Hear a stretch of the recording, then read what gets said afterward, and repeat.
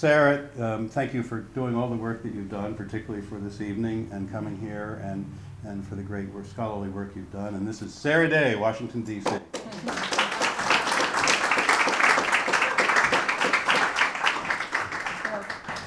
Thank you, Ken, for that very generous introduction, and thank you all for coming.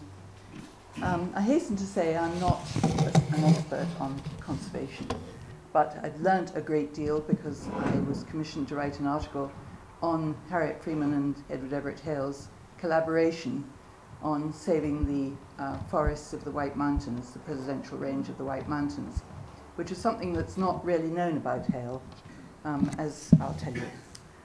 So, well, obviously it's a great pleasure to talk to you this evening in the reopened Hale House. And lest you think that I just stepped off the boat, Stephen and I have been here together for 46 years. And it may have something... Very American. And it may have something to do with the fact that we're together and, you know, neither of us lets the other one, use a lovely American accent. And, you know, and I spent most of these 46 years researching and writing about American history, which makes my accent even more questionable. But, you know, it's the outsider thing. So Hale and Harriet Freeman's pioneering collaboration on forest conservation and land preservation in the White Mountains in the early 20th century is my subject. This is just one aspect, little known until now, of their remarkable relationship and accomplishments. Hopefully you will want to buy the book. Some of you already have, thank you. To read the wider story, which I can only touch on this evening. Hope I'm going to hit the right button here. Many of you know that Hale and his sister Susan were amateur botanists and gardeners, a passion they came to share with Hale's romantic and intellectual partner, Harriet Freeman. For several years after they fell in love, Hale would write Freeman long letters describing the beautiful landscape surrounding his summer house, from the uninterrupted view across pastures to the sea to Wash Pond behind. He also told her about his and his family's joy in their freedom from Boston's exhausting demands and social conventions, as well as the varied outdoor life that he and his family were able to live enjoy in the area.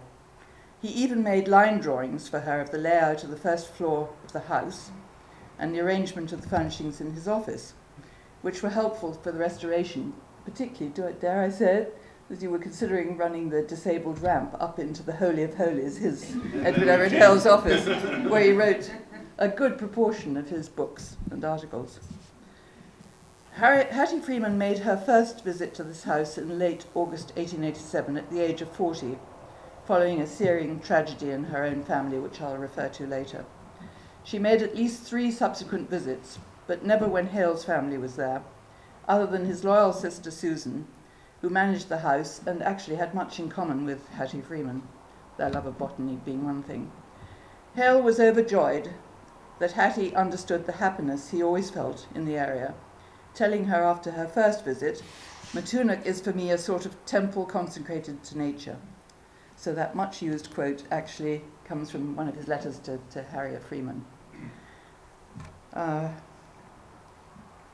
Now, isn't that an appropriate image? That's pretty direct. Hale on the cover of the magazine that was actually Forest and Irrigation, but they briefly renamed it Conservation, and I think you'll see why. That was August 1909, 2 months after he died. Hale and Freeman's shared love of nature and outdoor life only increased over the long years of their relationship, but it was not yet time to preserve the land and historic buildings of Matunuck.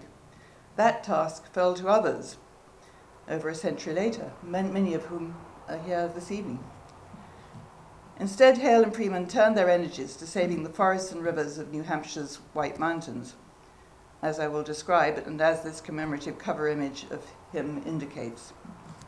My article on this subject will appear in this winter's edition of Appalachia, the journal of the Appalachian Mountain Club. We all know where we are. By the time the Hale family moved into this house in the summer of 1873, young Harriet Freeman, who was born in Boston in 1847, was working in Hale's church in Boston's South End In 1879, she became a member of the Appalachian Mountain Club, probably as a result of studying geology with some of the founding members and leaders of that organization, who were professors at Boston Tech, later MIT, where she was a student in the Teachers' School of Science. Hale also became a member of the Appalachian Mountain Club and would be president for a year in 1895. I didn't see from the journals that he was a very active president, but it was a very hard year for him. That was the year that his adored son Robbie died.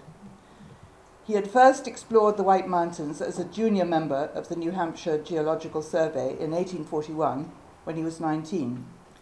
It was apparently on a trip in 1871 to the beautiful Waterville Valley with Hale and members of his domestic and church family that Hattie admitted to herself her attraction to her much older minister. I'm sure you will recognize that. Wash Pond. From the beginning of the Hale family's summers here, Hale took enormous pleasure in the beautiful South County countryside and loved canoeing alone or with members of his large family on Wash Pond behind the house. It was Hale who persuaded Hattie Freeman to study botany, and during the early years of their romance, he would fill his letters to her with descriptions of the countryside, family life, and drawings of the local botanical specimens that he picked and examined under the microscope. Of course, he was here with Mrs. Hale and his family, so there were many letters that went shooting up to New Hampshire, where Hattie's family summer home was. She would apparently do the same, although her letters are missing for the first 5 years of their illicit relationship. She'd ordered him to burn them. "If I had had you with me," he wrote after one evening paddle, "I would have shown you the loveliest mysterious vista between the trees down on the other pond, and I would have made you guess out the mysterious form of my old Indian, who is a vague, strange-shaped maple of different colour from the trees around him." Their shared love of trees would be the basis of their conservationist collaboration during Hale's final years. They both spent time studying horticulture at the Massachusetts Agricultural College in Amherst, today's University of Massachusetts. But how did Hale and Freeman meet, and at what point did their collegial friendship burst into mutually committed support and love? I realize that some of you may have read my book or heard me speak about this before, so I'll be brief. In fact, how many of you already know that story? Yeah, I thought so. Right. This was the Freeman family's townhouse on Union Park in Boston's South End, just a block and a half from Hale's church, the South Congregational Church. The Freemans moved into this house and joined Hale's Unitarian congregation in 1861. Hattie would live here for most of the next 60 years. When Hale moved his family to a large house in Roxbury in 1869, Emily Hale had given birth to their 9th and last child that year, Mrs. Freeman invited him to take lunch and his afternoon nap in their house whenever it suited him. That was Hattie's mother. He would become very close to all the Freemans during the church season. The Freemans began to spend their summers in the country house Mrs. Freeman inherited from her mother in bucolic Pepperell on the Massachusetts-New Hampshire border.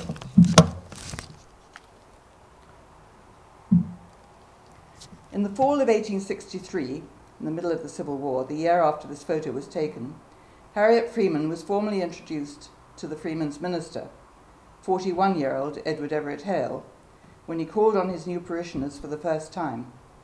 Hattie was then 16. Here she is with her little cousin, Helen Atkins. Hale would publish his most enduring short story, the intensely patriotic A Man Without a Country, just a month or so later. In the wake of the Civil War, he became a prominent national leader of the Unitarian Church, an active social reformer, and a prolific and popular writer, editor, and lecturer.